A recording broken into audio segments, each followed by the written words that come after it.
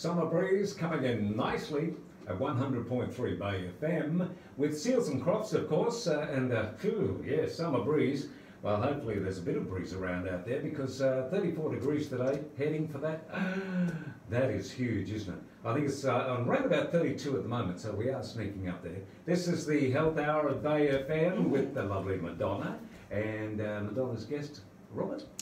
So next with Rob, we're going to chat about universal consciousness. So this has been a bit of a guided meditation process that you've been learning over the last 12, 18 months. 2 years? Yeah, so it started with the quantum consciousness, and that's evolved to the universal consciousness. So basically what we're doing is using what we understand about quantum physics and consciousness as a springboard to go into deeper states of awareness, to go on a personal journey through our own personal universe to heal our past and also gain insights from what's happened in our past, and we even go into past lives and call upon aspects of ourselves and different realms of consciousness to give us some insight into our purpose and how we can integrate that purpose and live it out in this day and age. So for people who might not even have a conscious thought about how something, just say someone had a rotten teacher when they were in grade 2, and that rotten teacher, they were with them for 12 months, it messed with their self-worth, self-esteem, self-belief, so this is the sort of thing, and I know that's just a simplistic sort of example, but is this the sort of thing that can take them back there and help them to find how that's affected their life?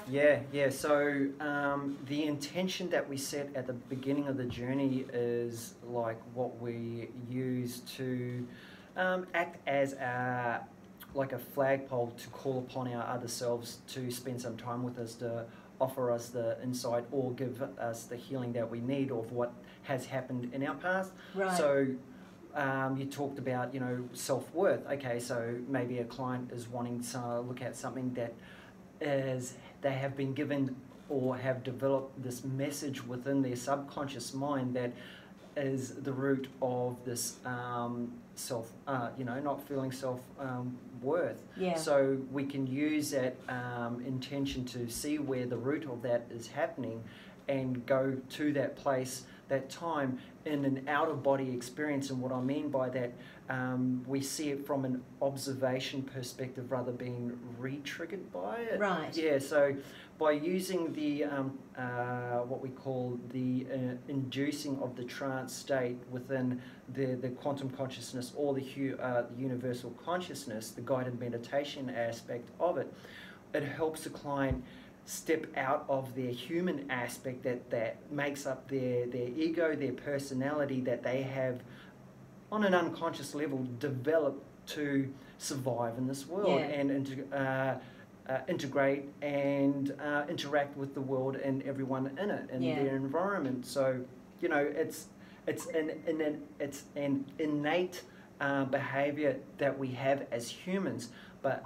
as a spiritual being having a human experience here for a short while, we take upon this human aspect of ourselves that help us, live, grow, and reproduce in this day and age. So what we aim to do is go to those aspects of that human condition whilst being in an outer body and seeing it for what it truly is. And most of all traumas from my experience so far, all traumas and bad experiences that are at the root causes of the behaviours and the beliefs that we set ourselves that end up being the root cause of these patterns that we develop in our personality, they all seek one thing, and that's to be transcended from something heavy that weighs us down and keeps us in a negative attitude or a behaviour or a pattern in life into something higher and rich. Right. So we can take these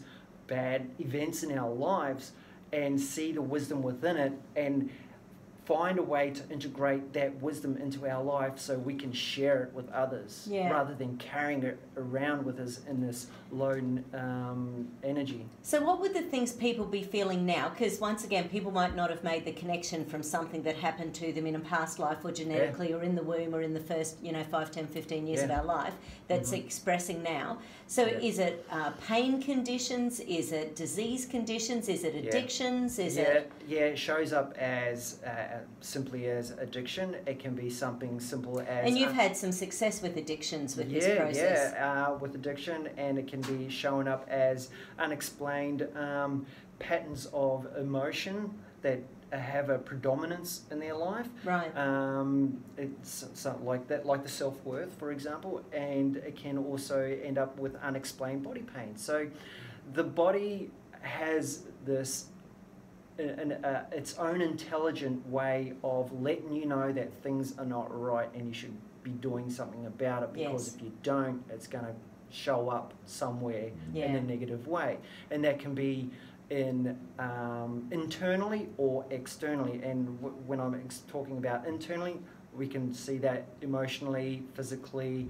So depression, anxiety, panic attacks, so pain, fibromyalgia, so chronic fatigue. Anxiety, depression, anger, guilt, shame, fear. That's on the emotional side. Whereas with physical things, it can be showing up like unexplained back pain, hip pain, neck and shoulder pain. And also digestive issues as well. I was just thinking, I had a client years and years ago, and she had a bit of a scary relationship with her mother, who lived in New Zealand, and whenever her mother was coming over to visit, she would always, it was usually like 2 weeks before her mother was here, but her back and hip would go out. And it nearly always ended up being this emotional trigger with her mum coming to visit, where her body was starting to implode in on itself, and each time it would end up being this big emotional balance around her mother. People have... Often they just don't put it together that what they're going through now might not actually be purely physical. So just taking a painkiller isn't going to be the thing to fix you long term. That's right. Yeah, you can put a band over the sign or the symptom, but if you're not dealing with the root cause, that event that holds a belief and a feeling to it, deep down in the subconscious or in the physical mind, then it's going to show up somehow and reproduce itself. Whenever there's a familiar event. That's why that's what anxiety is. Anxiety is something that you have a fear of a future of something bad happening because of something in the past has happened badly. So there is this underlying fear there that you don't want that to happen. That's the worst case scenario. So all hands on deck and let's prepare for the worst case scenario. But that's an illusion that you're telling yourself on a subconscious level. You may not be consciously aware that you're doing it, but you've been doing it for such a long time that that's just the go-to response. So what we aim to do is, okay, let's, while it might be showing up in your day-to-day life, we got to go deeper.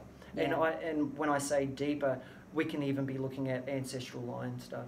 So with the universal consciousness, we've been finding with our cases that we've been doing is that we can heal the past on a ancestral line. So we can go into the feminine side of what makes up your DNA and the masculine side of what makes up your DNA. Amazing. To give an example, I've helped clients heal their past on the feminine line, where this pattern of submissiveness and passiveness has been this, pattern that's been carried on within the feminine line into a client of this day and age, that they don't really understand where it's coming from. It's this aim to please. You've got to aim to please. So then they put themselves last, and then their health gets worse, and everyone else gets the number one attention. And that can be the root cause of someone's poor me syndrome or victimizations,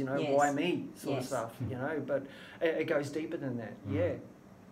Okay. I've got a question. Sure. Please. Here we go. Right. Now, okay, this person can get all these aches and pains.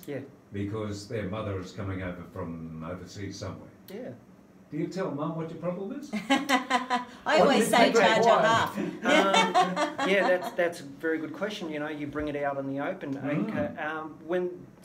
When it's something like it involves a member of the family, maybe it is a smart thing to do to get a moderator, like a counsellor yes, involved. yes. If you want to bring it out in the open. However, with the work that we have been doing, we can call upon the consciousness of the mother in the past to help her understand what the child is going through, and that is a beautiful thing to experience. And what that is a source for the client that is in this transcendental space and is going through this healing process, they learn compassion. Okay.